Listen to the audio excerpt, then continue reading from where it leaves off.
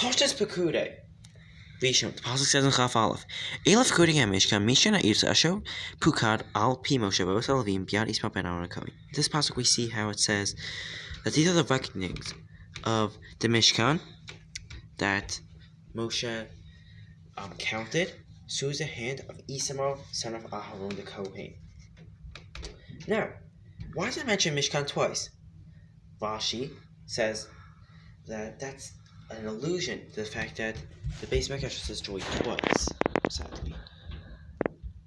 Now, what's this pasuk trying to tell us? So last week alone. Well, the Torah mentioned in the Yashal Torah explains, so it could be a lesson here. We know that if Moshe Rabbeinu would have been able to enter Eretz Yisrael and had sinned,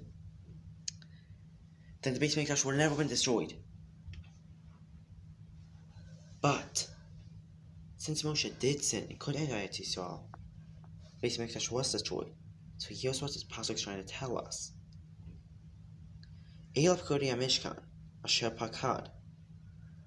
So the pasuk is trying to tell us with the Pekudei and Pakad about the word Nifkad, but can also mean remove.